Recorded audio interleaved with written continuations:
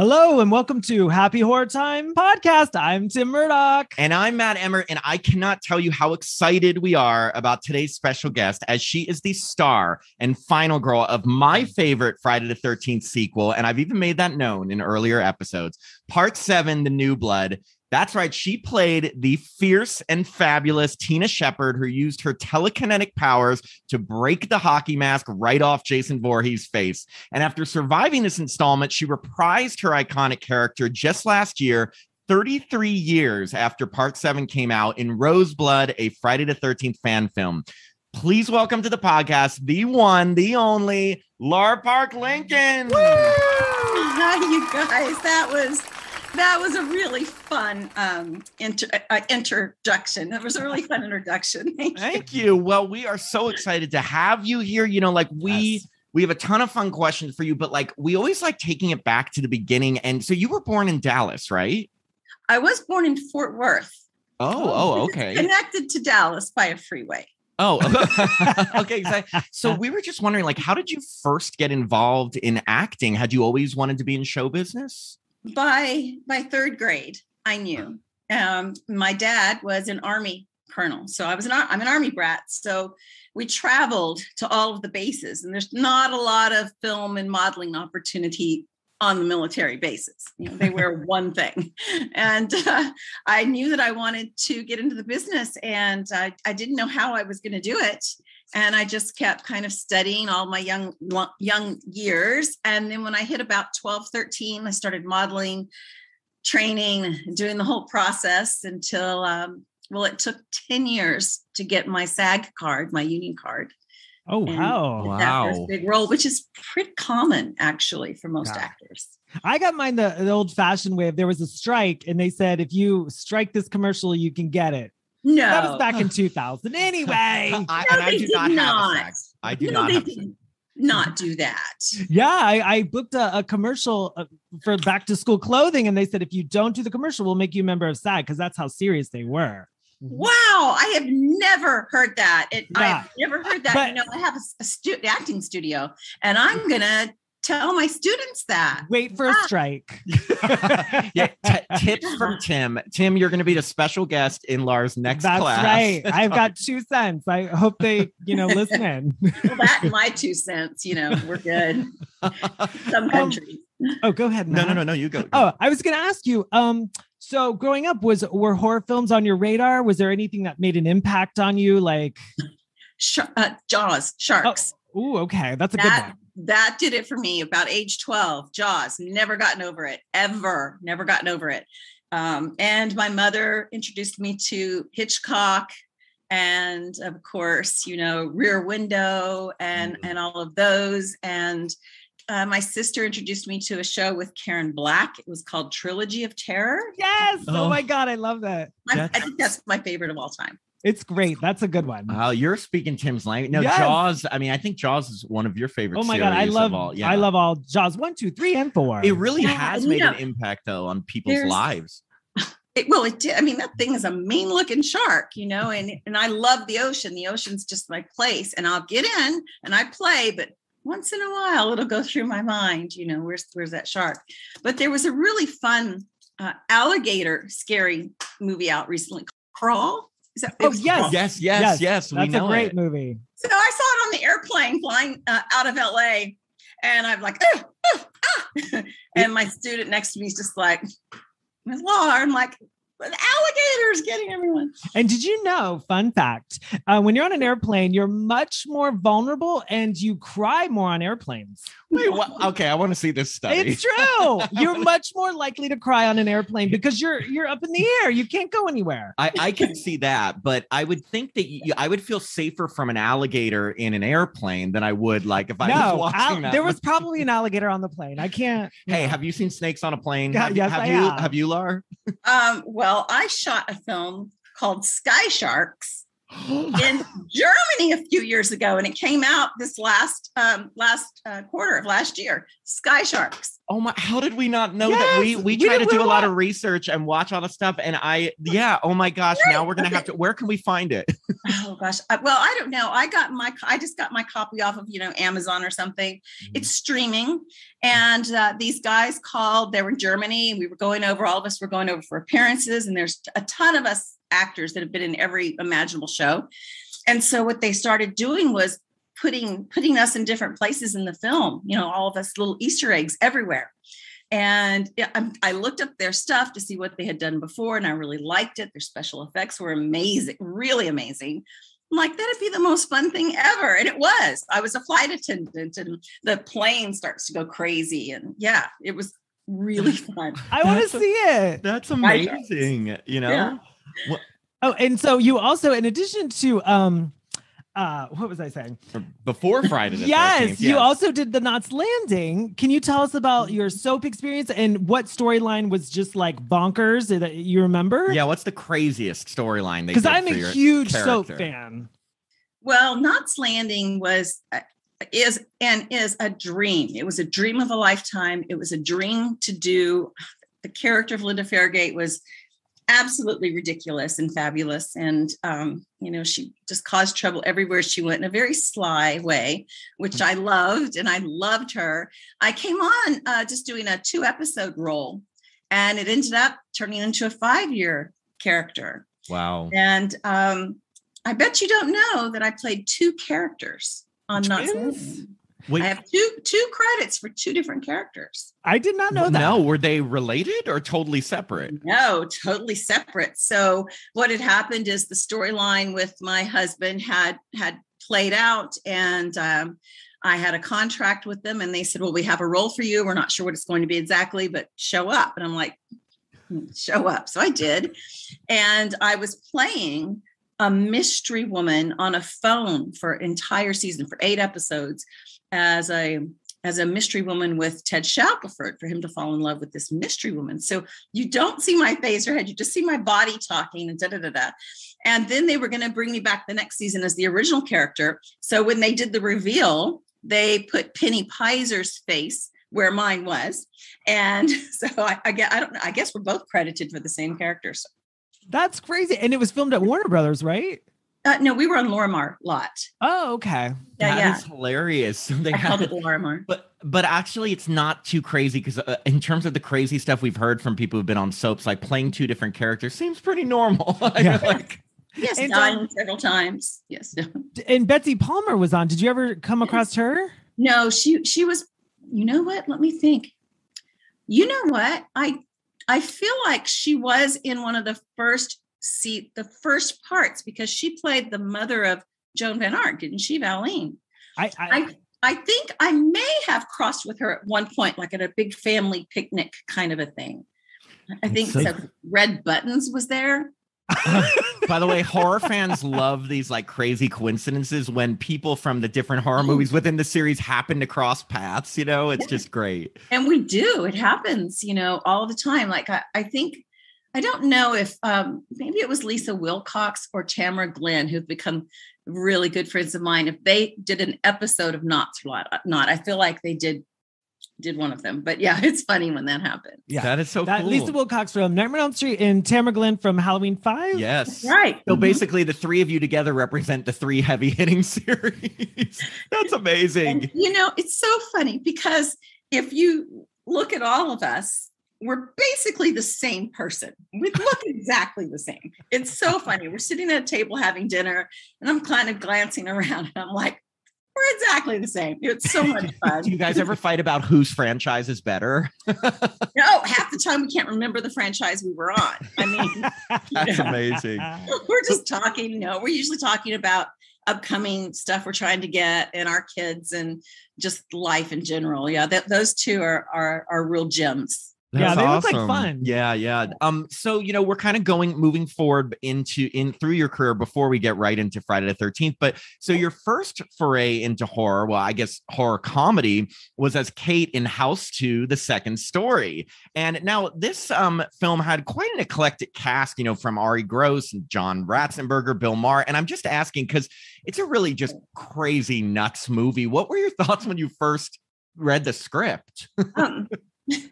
Well, first you get that audition invitation, right? And I loved House so much. Oh, yeah. So much. So I was just like, give me anything. I feel like I filmed that after Friday the 13th, though. Oh, I didn't know that because I think at least it's credited as coming out before, but definitely could have. I could be wrong. No, because I had a $300 car that broke down driving to House 2, and my manager let me drive his Jag.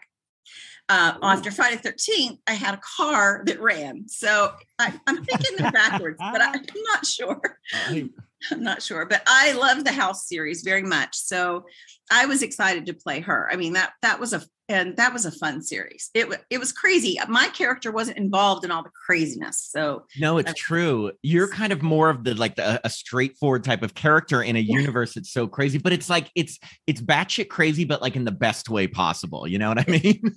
It is. And you just have to be so grateful to the editors that can make this stuff work, because sometimes you're shooting it and you're just like, really? Okay. What was Bill Maher like to work? Like, was he as smarmy as his character? Not swarmy, but he was kind of antagonistic. And, it's that comedy guy.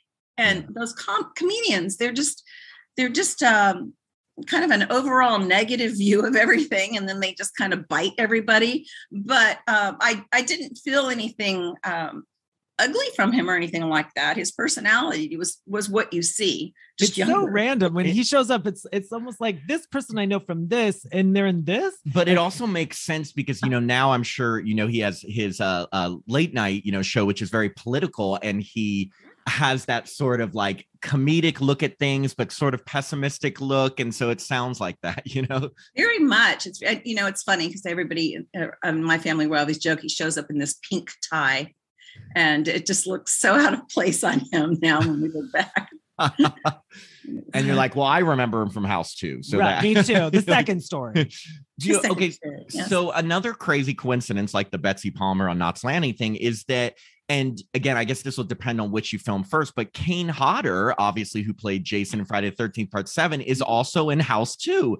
And I guess he was like the stunt coordinator. So I have to ask, so did you and Kane know each other before Friday the 13th?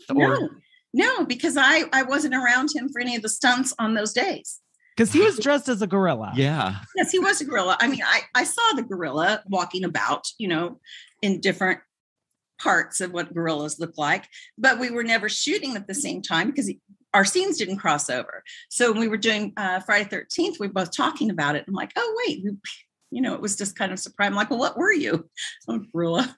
That is hilarious. It's so funny looking back. You're like, wait, we were both on that movie. Yeah. Yeah, we both did our first autograph signing together at a tiny little comic book store. I feel like it was in Calabasas, somewhere out there. And it was just he and I in this little comic book store in this little table doing autographs. And it was like a first time for both of us. Oh, wow. So obviously the movie wasn't called Friday 13th Part 7, The New Blood. It was called Birthday Bash. Can you tell us about what the audition process was like for Tina? Sure. Again, it came across as an audition, to just go for Birthday Bash, and didn't have a full script, just had the scenes, as being an actor. And I came in very late into casting, and I went into a small room, a small office, not a creative space. And John Beekler was there, and the casting director was there, Anthony Barneo. And of course, they're going to give you the most dramatic scenes of screaming and crying and trying to figure things out. And she was a little, loose. Her head was just a little messed up at the time with her mental illness. And it was just very intense looking at everything. And you just got to go with your all. Were your emotions at their peak? Yes, they were. Yes, they were. It's like, okay, we're going to do a horror scene right here. That's how we do it. But they didn't tell you. Callbacks for it. we started reading the script at that point and figured out that it was Jason. We figured out this is Friday the 13th and they're trying to just hide it. And I was right. So then I was really excited. Wait, I have to follow up on it. So you're saying when you were first reading, you were just like, oh, wow, I'm in a horror movie and I have telekinesis, but I really don't know what is the scary part of this. Well, I just knew that there was a monster. Oh, got it. Oh, and wow. did you go back and watch parts 1 through 6 for research or? I didn't have to. I'm a Friday fan. Oh, okay. So you had already had you seen a lot of them then already? Yes. I love them. And 1 and 2, my favorites, and 5. And well, I love them. I mean, I love that. When did they come out? Was it like 81 when they started in there somewhere? 80 was the first one. 81 was the second. And then the third one came out in 82. And then they skipped 83. And then 84, and then 85, and then 86, and then 87, and then yours 88. Jeez. Wow, y'all are sharp. The first one, I started watching them in the drive-in movies. Oh my gosh. We just had to go to the drive-in. And you're like, that is Betsy Palmer from Knots Landing. Yeah. My future. Right? In drive-ins, we would pack all our food and drinks and whatever, and you'd have 2 scary movies that would go to 2 a.m. And that's how you started watching horror films. First date I ever had, I went to see Grease at the drive-in. I love it. Oh, wow. Yeah. And then this one. That is so cool. And so I'm taking it when you found out that it was a Friday the 13th film, then you must have been excited, right? Oh my God, I was so excited. And then I was going in for callbacks and I figured it out, but I couldn't act like I really knew, but they knew I knew because I'm like, I got this. And, and then the terror sets in. But then I was given the role, and then I was brought in for Kevin and a couple guys to read with me for the love interest. Oh, I got to read, I think it was 2 or 3 of them at that point with them before they. Do you remember who they were? No, I don't remember their names. No, they were just kind of an all-American, good looking. I remember they were blondish and Kevin was the darkest hair and he wore this shade of a sweater. I remember that. Oh, and Lara's wearing, it's like a purple blue. How would you call that color? Just for our listeners? Yeah. In real life, it's just a bright royal blue. Bright royal blue. I obviously don't know anything about colors. In real life, I mean, it could look different, right?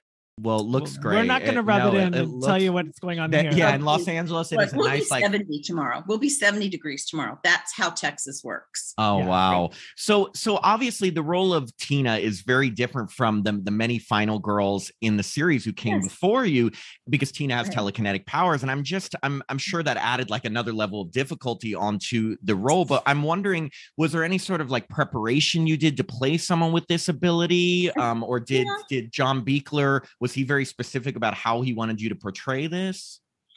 He was, in that he didn't want her to come across as, spastic kind of, I'm having a vision kind of whatever. I think in the original, a lot of his scenes were cut. In the original film, you saw more of Tina's visions of things happening. I wish they had been able to keep some of that because she would see all of the murders more specifically. But I actually talked to some psychics in LA about how they felt a vision coming on. And it was just really to kind of get a feeling of, are these psychics for real? I didn't know, but they didn't know each other and they were saying the same kind of thing. It's not like they were just suddenly embodied by something. It was a feeling that came over and they kind of stare and see a movie play in front of their mind. And, the whole character, of course, was actually a Carrie type character before I came in. And they couldn't get all those franchises together. And I'm like, yeah, compare it to Carrie. Yes, please do. I'll take that. But I also didn't want that to be a feeling that she had that kind of fear and creepy, I wanted her to feel innocent and unsure, and that she had been just really abused in so many situations throughout her life. I wanted you to feel that this girl is carrying the world on her shoulders, but she hasn't seen any of the world. She's just seeing this tunnel vision of frightful, scary things in her life. So it was a little different feeling. Yeah, no, it's very, because like I was saying, all of the final girls, I guess, if you use that term, that came before, really, they were just people that were in really unfortunate circumstances. But like for your character, you had such a powerful backstory of what happened to her dad and her feeling responsible, and then having this Dr. Cruz, horrible doctor. He was. So did you get like migraines, or like just the day to day of like the emotions? Were you just exhausted all the time? Yeah, we read on, I think it was IMDb, that because of all the crying and stuff that you gave yourself migraines. Is that true? Constant. Yeah. And I was a migraine kind of person before, still get them once in a while. And yeah, it was a constant migraine, but it was so much fun and worth it. And you shoot out of order, as y'all know, but some fans may not know. Watching you shoot out of order, and I didn't want her to look like she was just crying through 2 hours. So I had very specific levels of her upsetness, and would follow my notes. But it is exhausting, more than you think, to shoot a scary movie. It is. Yeah. I mean, us being fans of horror, I think it doesn't get enough credit for the amount of emotional turmoil actors have to go through in these movies. Right. And the energy level that you have to stay at for so long, for over and over and over, and for so long, and so much emotional energy, because you're not seeing stuff happen. You have to imagine it in these different ways. So aside from it just being total fun to do a horror movie and scare everyone and all of that, it's still quite an acting exercise. I do have an acting studio, and some of our lessons are horror film auditions. How fun is that? So I want to cool. take that. And we definitely are going to get to that, because I wanted to ask you about the audition studio that you run now, because that's so cool, and I think we would all love to have a lesson with you. I wanted to ask you about, so your love interest in the film, Nick, obviously is played by the stud Kevin Spiritus, who's a friend of ours. And I know that you two are really close now, and that you guys are really good friends. But I know, there's all the stuff you read that back then there was some beef between you guys. I was wondering what was the kind of the conflict between you guys at that point, and was it the denim jacket? We couldn't stand each other. Really? We could not stand each other. Wow. How come? We just couldn't quite find there were a couple of things. His character would come in and out during a certain time, and my character was there consistently, working, and sometimes, and there was just something about it. We just couldn't connect at all.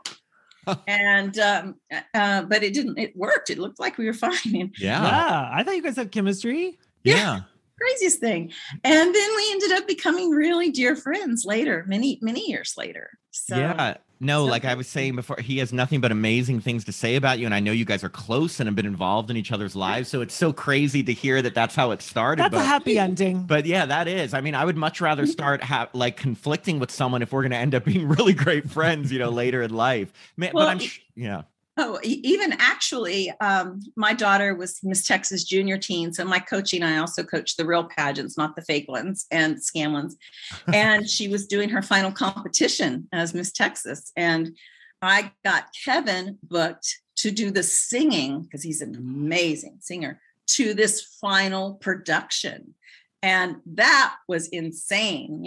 My daughter's over there, Kevin's over here singing, the audience is swooning, and I'm just like, what the heck happened? What a full circle moment. I was just gonna say that. You can't steal my life. My God, I was just gonna say, what a full circle moment. I swear on my life, that's Tim and I have been doing this podcast for too long. Now we say the same things.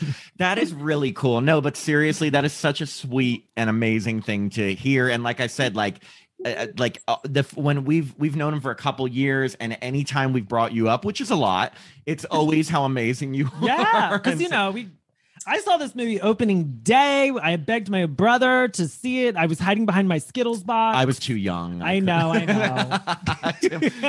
but that is really cool. So, speaking of some of your other cast members, most of your scenes that aren't with Kevin are with either Susan Blue, who plays your mother, or Terry Kaiser, who plays your psychiatrist, Dr. Cruz. But there's a ton of other young cast members who, spend most of the movie just partying in the other house. And I'm just wondering, did you have a chance chance to get close with any of them, or what, or did you not get to spend a lot of time with the people who filmed in the other house? Yeah, I really didn't spend much time.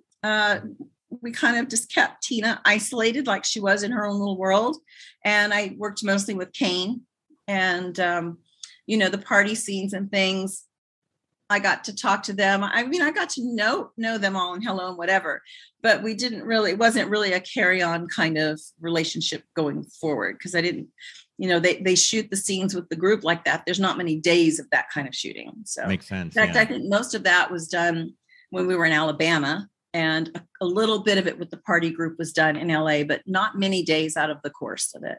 Yeah, that makes sense. But speaking of the great Kane Hodder, who we were just talking about, he has played Jason more times than any other actor. Everyone loves him. But what was he like working with, just because you had so many intense scenes with him? And what was he like on set? Like, was he very serious into his character? Was he a jokester? Or?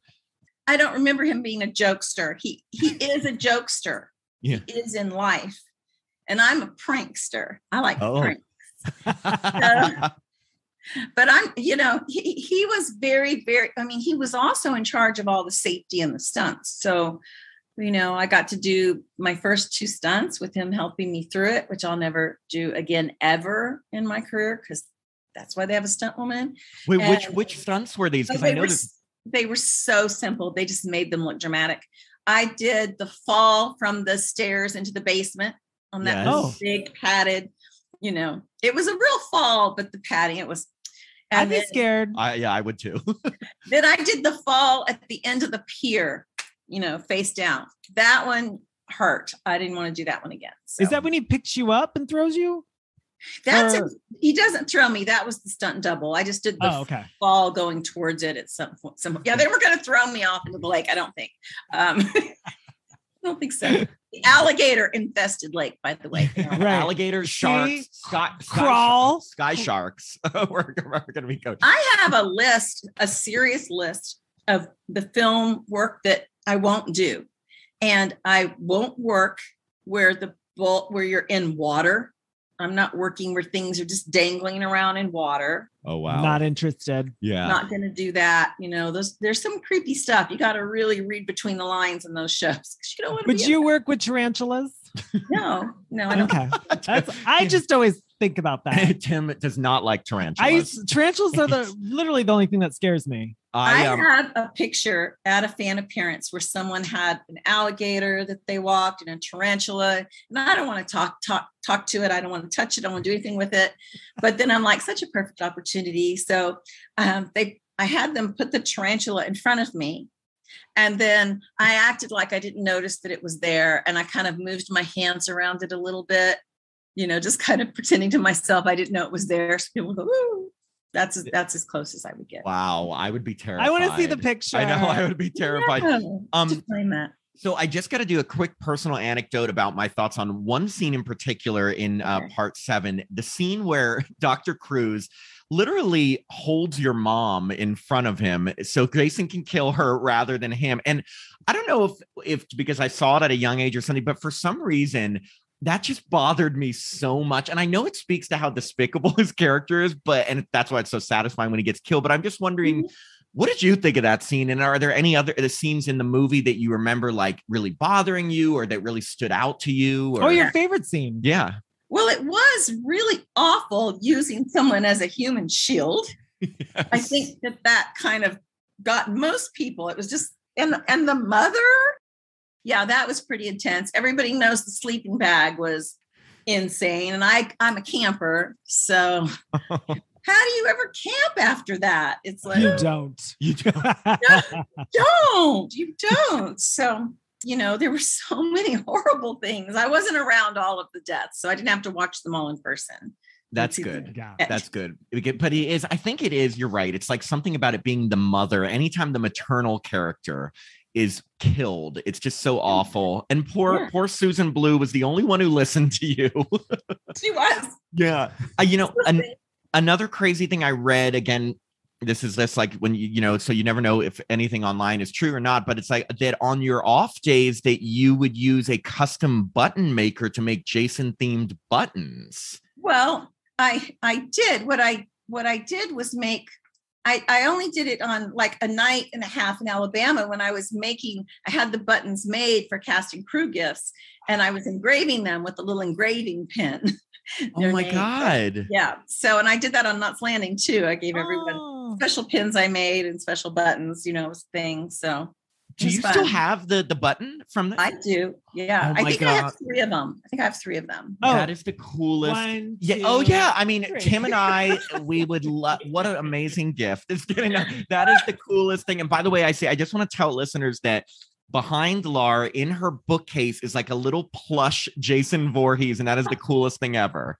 It is so cute. He's got some really creepy eyes. The director of Roseblood gave him to me. Oh, Peter Anthony. Yeah. And his eyes are like those marble eyes, And I was sitting here at the table, it's kind of the studio room. And I just thought, what if there's a camera in there this whole time? It's been watching me for days. Then my mind started creating a whole thing. And then I had to move him.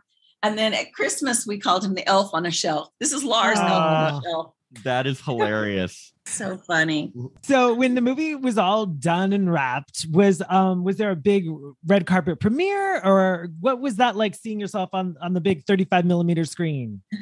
I don't remember any premiere. It played in a couple of places. I went in Westwood, and I think I went at Chinese Theater, at the Chinese Theater. It was crazy fun. I wore these big brown glasses. I thought no one would recognize me, and so it was a little strange. The most bizarre thing was driving up Sunset or somewhere and seeing the poster, because I had gone and shot that half of my face. Oh, how cool. And I didn't really know what they were doing with it at the time.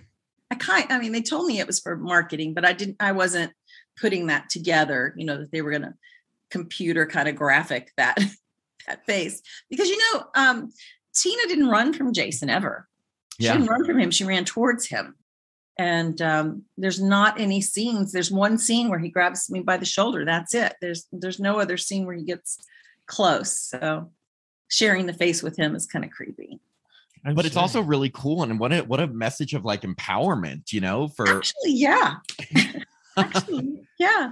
I've had people talk to me about, I guess I've said horror movies are for fun, they're for fun, but they do have themes that kind of go through people's lives. And I've had people tell me that the way the character of Tina kept trying to explain herself and chasing her monsters away is how they had felt in real life with some of their own personal demons. And I'd never heard that before. And I thought, well, that was a really interesting comment from someone watching a horror movie and then coming out of it with something that actually meant more to them than just fun that evening, Yeah, oh, absolutely. I mean, I think that's why Matt and I watch it over and over. And that's why we love the sequel so much, because like I said, I mean, it brought something new to the series in that the heroine, like I felt like it was the first person who really had a standoff with Jason, because a lot of the survivors before, and not knocking them because they're very powerful actors and stars, but it wasn't like Tina, like literally just stood her ground and faced off against him, Yeah.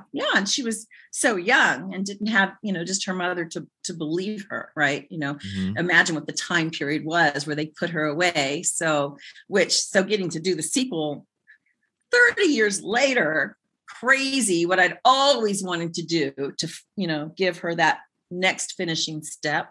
Well, and that's what I was going to. The first thing before we get to Roseblood, I was going to ask you is that.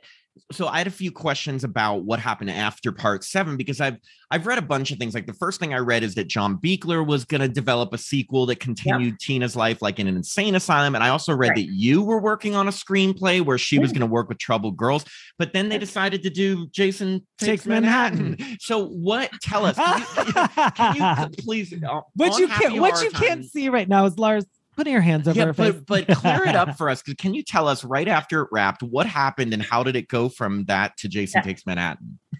Oh, it was just ridiculous is what it was. So they had Paramount had a new line. They would come back usually and ask the final girl back in, but then they'd kill her right in the beginning of the next film. So I was like, no, we're not doing that.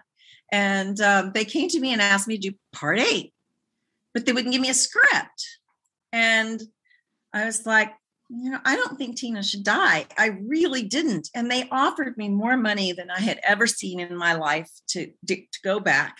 And I sat with my managers and agents, and they didn't want me to do it, and blah, blah, blah, because they're whatever. And for years I thought, well, maybe I should have agreed to do it. And I just couldn't say yes to something. I hadn't read any of it. And I knew they were going to kill her off, and I didn't trust any of it. So so they told you, they said, we don't have a script, but yeah, you're going to die. No, they didn't tell me that, but that's what happened to all of the final girls. Oh, yes, yes. So I didn't know what their script was. Mm-hmm. And John Buechler and I had talked quite a bit about carrying Tina's story forward. And I had started writing the next sequel, the part 8 myself. And I went into Paramount and I had a pitch meeting with the producers about my little script. And they're like, yeah. Thank you so much. And then no, thank you. And so I went off to Yugoslavia and shot the Princess Academy in the snow. And they shot part 8 in Manhattan. And I'm like, well, had that been part of my part 8, I'm really glad I didn't go do this. And that's where it went. That was exactly what happened. I had no idea, because I figured that's the thing it is. And I do agree with you. Like, nothing irks me more than the beginning of part 2 when they kill off Alice, who was the final survivor from part 1, because what a lot of these studios don't know is that the fans and the audience, you have gone through such an ordeal with this person and they survive. So you don't want them to just die. And I think that, and I think that's why people like Soaps and Friday 13 so much, because they're very similar, but the continuity, the studios are terrible. People want to follow a story, especially if you're going back for a sequel. It's usually because the characters in the story or something you want to watch continue, not completely change. Exactly. So, I was glad about that. And recently I actually found in a box of the stuff, the original handwritten script that I did for the next episode, handwritten with the typed version that I took into Paramount. And I was just so shocked. And I'm like, oh, I didn't look at all of it. I glanced and then I just put it away. I wasn't ready to look at that whole Can plot. you tell us, like, elevator pitch, like what the plot would have been? Sure. I wanted her to end up in a mental institution and to have gotten involved with the love interest and for them to have been divorced. And I wanted Tina to go into psychiatry and helping people that had mental issues. And it was just kind of it was a way to bring back the original actors playing parents, and then the kids coming in playing, to cross the ages over for the series. And I just got, well, that's very interesting. Thank you. Thank you. Manhattan. You're going to Manhattan, you go to Yugoslavia. Oh, wow. Okay. So now we flash forward 33 years from 1988 to 2021, and you are reprising the character of Tina Shepard in Peter Anthony's film Roseblood, alongside your co-stars Terry Kaiser and Kevin Spiritus. Now, we were lucky enough to have Peter and Kevin on the podcast last year, but we'd love to hear more about the project from you. And by the way, I just want to let listeners know you can watch Roseblood for free on YouTube. You just have to search Peter Anthony Productions. It's his page, and the film is on that page. So I definitely advise going to that page so you can watch this film. But how did playing Tina come about after all this time? Yeah, it had been a dream the whole time, and John Buechler and I had talked about how we wanted to take her in a direction. It just never was going to there just wasn't a way to make it happen.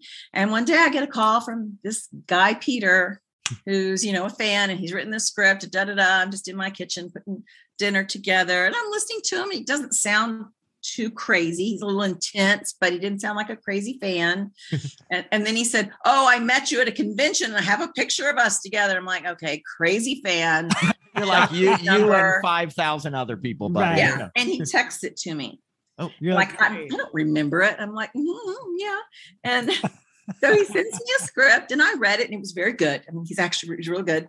And I said some suggestions. He said, we'll just have you do a little cameo. And I'm like, well, if you're going to get me in the film, why don't you just give me lines and we'll change the story? And he went back and he did all this. He's so good. Like, he's this little jewel in our industry. And then I said, well, let me talk to Kevin. Maybe Kevin would come back as that. And let me call Terry, who lives in, Colorado in the middle of nowhere. Terry, oh my God, he's crazy. And that's how it started. And then we just all did it. And we all went to his premiere together up in Connecticut and had a blast. We were so I excited. was just about to ask you, why didn't you call Susan Blue? But then I remember she died. Well, no, but Terry died too. Oh, so that's true. He did. Was it Peter's idea or your idea to have him like as an apparition, or together? Did you guys decide the way that he wrote him in was all 100% Peter. It was just my idea of, I could call Terry just kind of as a thought. No, Peter was responsible for all of the script, and I loved it. I loved how he put him in her head, because that's what would happen. He would just kind of stay in her head for years, being tormented in the mental institutions. So. What was it like working with them again? Like right when they said action, were you just like, wow, this is another full circle moment? Yeah, I know. Full circle. Yes, it was, because Peter actually found all of the things from the late 80s that he was putting in the room, and Tina was imagining them all appearing on the table. And we had so much fun. We did a few takes of it, just a couple of ways. We had a blast shooting it. And at first, the crew and everybody, after we did the first scene, they were totally quiet, like he called cut or something. And nobody moved. Nobody made a sound. And Terry and I looked at each other like, did we really mess that up? And then they had enjoyed watching it from so far back. They were like, oh, we didn't know what to do. So, they were probably starstruck. When we heard about this, we were so excited. Like, and talking to Peter and Kevin, it was so much fun. We had Kevin on the podcast before, but he told us about Peter and this great idea. And we were so excited. And Peter was like the sweetest guy. He was so nice and so supportive, and just a really all around great guy. He works out. Yes. Very good looking guy. But I mean, he's just like a fan's fan. And as fans, how many times can I say fans? We love talking to him. But one new addition to your character that we as fans notice that the Tina in this movie, when she's using her telekinesis, now she extends her hand. And I was wondering, was that something you kind of were looking at as like an evolution of your abilities? Yes. And she did it in a couple of places, and it's because we had one part of the film that did not end up getting its full story in Roseblood, and that's that Tina had been given one of the injections that they were giving some of the people, and my veins all turned black. Oh. And so originally I was trying to see, how do we show these veins have gone black, and that Tina's fighting both good and bad, because she uses her powers against people just if they're bothering her, she sees them bothering someone else. And I was hoping to get the veins in more. Well, speaking of more, because we do spoilers all the time, so it doesn't matter. But Roseblood ends with, Nick, Kevin Spiritus, arrives after you've defeated Jason for the moment. And we can only assume, I think he takes you out of Camp Crystal Lake Research Facility. So it sets things perfectly up for a sequel with the two of you on the run. And I'm just wondering, has Peter talked to you yet about a sequel? Would you be up for doing it? Please say yes. Yes, we're in the middle of talking about it now. He's still doing so much publicity and stuff on, Roseblood, but that's definitely something that we want to do. He's got to figure out some things with the legalities of the studios and what they own and don't own. So, a name might change a little bit, or have an addition, something, it might have to take it a little bit away. I think with the young girl playing Rose was fabulous, and the girl that played me in the flashback was excellent. Yes. I think the three of us could almost trio a little franchise. I mean, no, that'd be great. We had, after we watched, I texted Peter, and because he wanted to know what we thought. And I was like, the first thing I was like, is okay, you got to have a sequel, because like because it's perfect, because Lar and Kevin are there, and I want to see what they do next. Kissing. I know. Shoot them while they're still alive, Peter. Don't be a fool. So, 2021 was a big year in horror for you, because not only, I know we're focusing on Roseblood, but you also played yourself alongside a ton of other Friday the 13th stars in 13 Fanboy, a film that was directed by Part 5 star Deborah Voorhees, who we also were lucky enough to have on the podcast. So we were wondering, how did you get involved in that project, and what was it like working with so many Friday the 13th alums? Well, it was just kind of one of those surreal things. Deborah's just very, very friendly and down to earth, and called me, and we talked a little bit about what the character could be doing. And she was taking on such a huge, she was taking on this huge project with all of us actors, and her shooting schedule was in the summer and in the winter. It stopped like right before COVID hit the beginning. And I'm like, oh my gosh, she was going around everyone's schedules. Crazy. But I really liked the idea. I had a stalker personally in my life for many years. You just deal, they can be very violent and crazy, which I dealt with.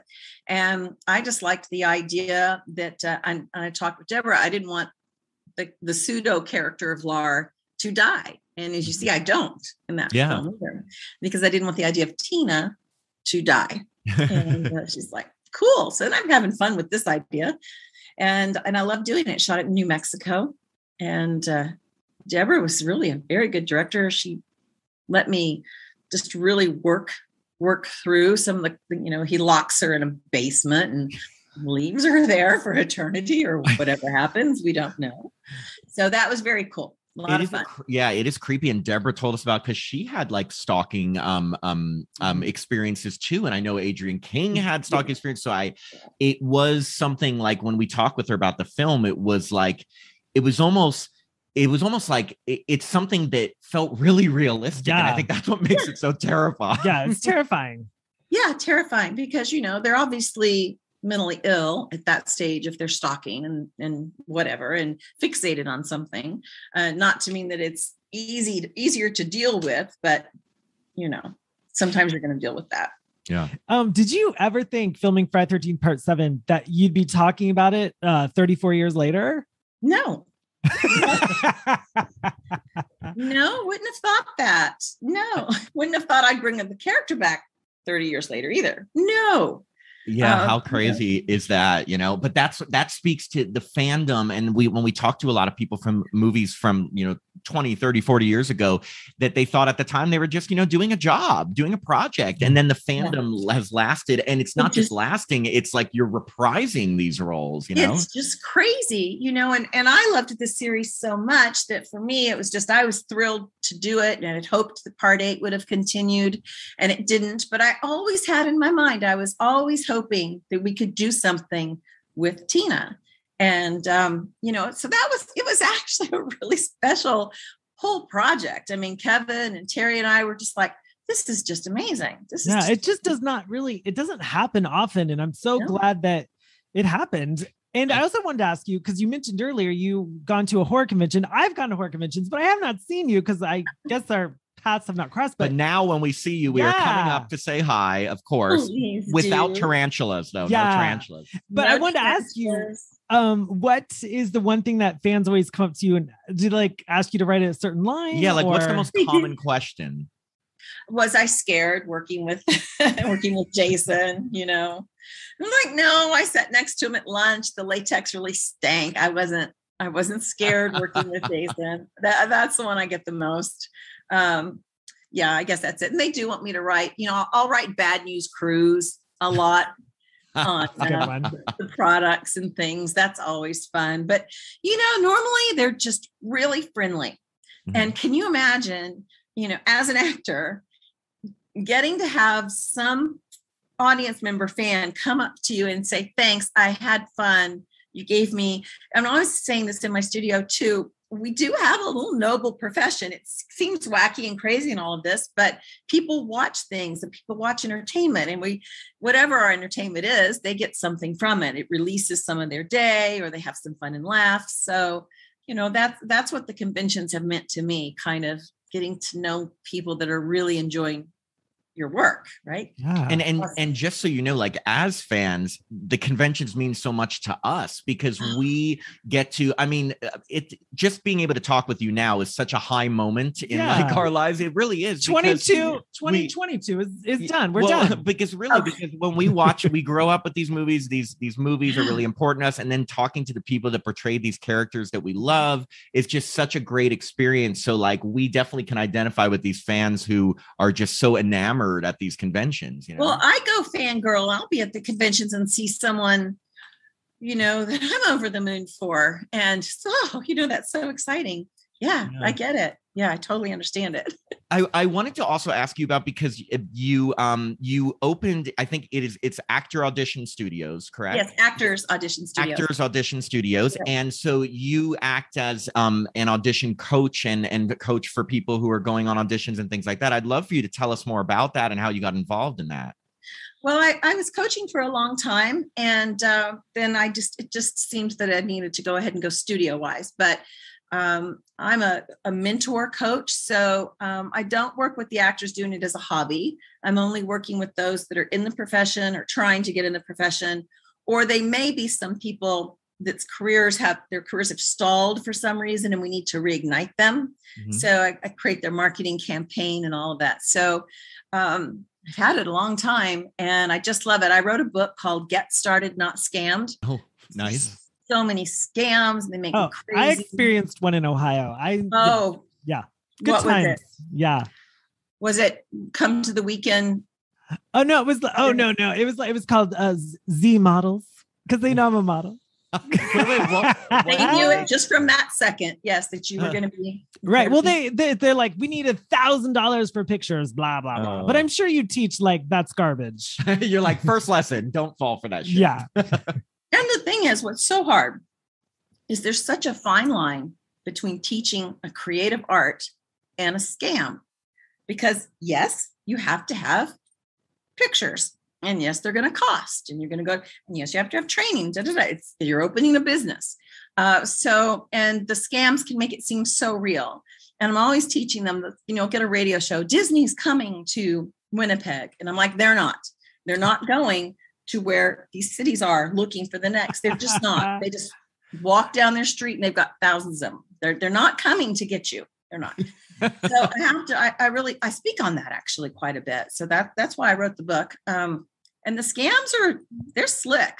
I mean, they prey on your vulnerabilities. You want to be in the business, you want to be an artist, you want to be an actor so badly. And they get a lot of people, and you just aren't going to get your money back. That's for sure. Yeah. Wow.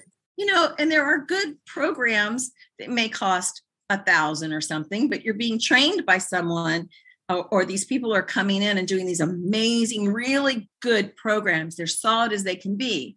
And the scams kind of mirror that.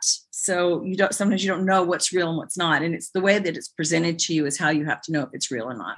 Yeah. I think paying for like a class or something like that, you're getting something out of it. Mm-hmm. But you know what I mean? Yeah. But they do prey on young people's vulnerabilities. Yeah. And they do it during the holidays and special. They really do it when schools are out and the kids are out and about. The teens are at Six Flags or at their mall or at something like that. And they approach them with the business card kind of a thing. That's the first way they get them.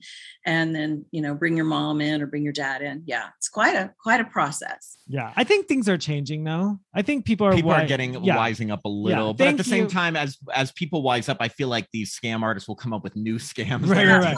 I don't think they're wising up at all. Oh, really? No. No, I would love to say that they are. Yeah. I think I am. Because you've been through it. Exactly. I'm 44. I'm not 14. Right? They get the 44-year-olds too. I know. Yeah. They get them all. And the thing is, the reason I don't think it's changing is because the acting and modeling is such a dream. And sometimes you don't want anyone to know it's your dream. Maybe the possibilities for that person aren't really there. And they get in front of this person that just knows exactly how to prey on them.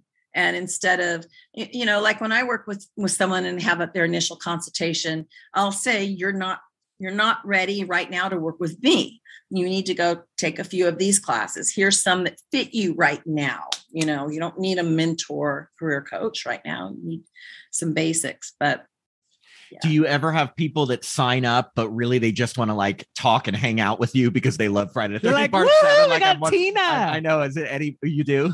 It's Matt and Tim. Yeah. I can usually catch that pretty quick in a consult and shut that down. And, I'm a pretty friendly, pretty down to earth person. So sometimes they'll get a little frozen and then everybody's fine. Yeah. Well, for listeners, please check out the URL is www.actors plural, Audition Studios, all one word, actorsauditionstudios.com, because I can tell you, if I were pursuing acting profession, I want to be coached by Lar Park Lincoln. Me too. Thank you. Thank you so much.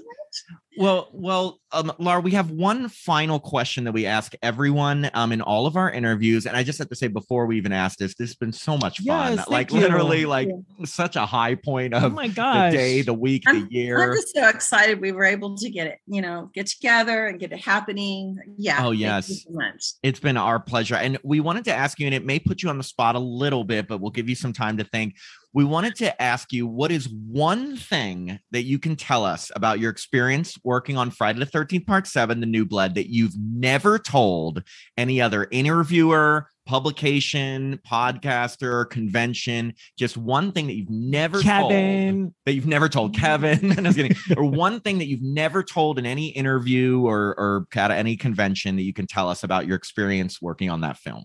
And it can be anything, the littlest thing, big gossip, something, or it could be so minute. Yeah, anything, Lar, anything. Take a minute. We'll start the clock. Yeah. Oh gosh, anything about working on the film that someone wouldn't know. Did someone like streak the set? I don't know. Off-screen romances that no one talked about. I never heard of nobody tells me anything. I didn't know any of the stuff going on anywhere. You were too busy having headaches from all your crying. I was. I know one thing, somebody may have talked about it. We were in Alabama filming, and we several of us actors, there were like 5 of us, I guess, went into a town to have dinner or whatnot. And when we came back, there was a storm that started coming through, a really bad storm. And we were crossing one of those real low-lying roads, and the water was getting up to the window of the car. And I remember at that moment, I thought, well, this is really when it's done. I mean, this is it. And the water was there. And a few of us were talking about, how do we get out? And we had like some hiking boots. Some of us had some water kind of boot things on. And I said, I think we should just swim. It was like, I didn't know we were all in that car, and it would have taken all of us out. And then suddenly we just kind of started coming up a little bit, and it receded a little bit. And that was one of the most terrifying things in my life ever. You think some water will get on your wheels, but not to where you're like, okay. It's a flash. Oh my God. First off, that's a great story. That is terrifying. Yeah. You were the guy that played Larry, the very conservative one in the film. Yeah. Cutie. He was in the car. Yeah. And Kevin wasn't in the car. I'm not sure who the girls were. There were about 5 of us. Yeah. And you were literally thinking, oh my God, this is it. We are going to be drowning in this car. Yeah. I was in the front seat, and I was like, yeah, end of it all right now. The end. Wow. I've never heard that. I've always told my kids, I have a it's not a joke, but my children always say, Mom, quit talking about when you're done, when you're over. And because I've always told them so many funny things. And I said, however I die, however it is, I want you to make up a really dramatic story and tell everyone kind of privately a different story. So it will go on, and it will be, oh, she was this, and she just, unless it's like a plane and they can figure it out, tell all these different stories and just make it really dramatic. Right. And then do a monologue. Oh my God. Well, we have it right here. Okay. So what happened was, and then as the water was seeping in, Lar like punched through the window and started swimming to the and an alligator came. 2 alligators. An alligator came and bit her, but she still got with no legs. With no legs, she swam. There it is. See, can we just tell the story, Lar? Is that okay? That's it. I love it. That's perfect. So yeah. Wow. Well, that is that is terrifying. Yeah. I would be terrified. Terrifying. Wow. I've been driving during a flash flood. It is A, I'm not a good driver to begin with, and B, that's true. How am I supposed to drive when there's always rain? That is scary. I have always thought about things like that when you hear about flooding in different areas and people that do get stuck in their cars, and that's terrifying. It really is. I know. And this was like in the Lake Ocean, whatever we were crossing, the Lake Ocean. The Lake Ocean. Yeah. And It was one of those where there's not the railings, it's just across the road. Yeah. Wow. That was. Well, we're so glad you survived. Yes, we are very glad. Tina wasn't going down in that water. Tina was not. Yeah. No, well, thank you, Lar. We've again, like I said, we've had such a fun time with you. You are such a bright, shining light. Yes, just a breath of fresh. Like just a breath of fresh air. And we've had so much fun talking with you. We're big fans. We are so many of our friends were talking about how much they love this movie and so excited we were talking with you. So thank you so much. That's very kind. Thank you very much. I appreciate it. Okay, well, we'll definitely be in touch, and thank you so much. Enjoy the rest of your day. Happy Saturday. Okay, Bye. Take care. Bye.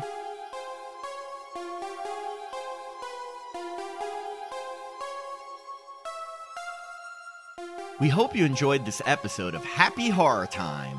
This podcast is hosted by Matt Emmer and myself, Tim Murdoch, and co-produced and edited by Jacob Randall. We now release episodes every Monday, and in each episode, we either review horror movies that just came out or interview stars and insiders from iconic horror films.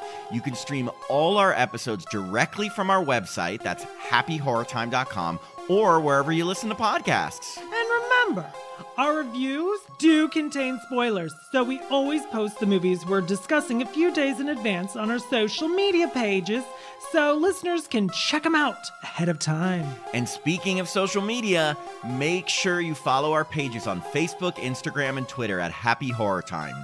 We even started putting our interviews up on YouTube along with our horror short film, Come In. You've got to check it out. You can find us on YouTube by searching for Happy Horror Time. If you'd like to support the podcast, please sign up to be a patron at patreon.com/happyhorrortime. That's patreon.com/happyhorrortime. Patrons get access to our growing library of monthly bonus episodes and other fun benefits like ad-free episodes that are out a day in advance, our monthly newsletter, participation in polls, and autographed Happy Horror Time stickers. Woo! And if you'd like to contact us, please send us an email at happyhorrortime@gmail.com. Tell us what you'd love, how sexy you think we are, whatever. I'm Matt Emmer. And I'm Tim Murdoch. And we hope you have a happy horror time.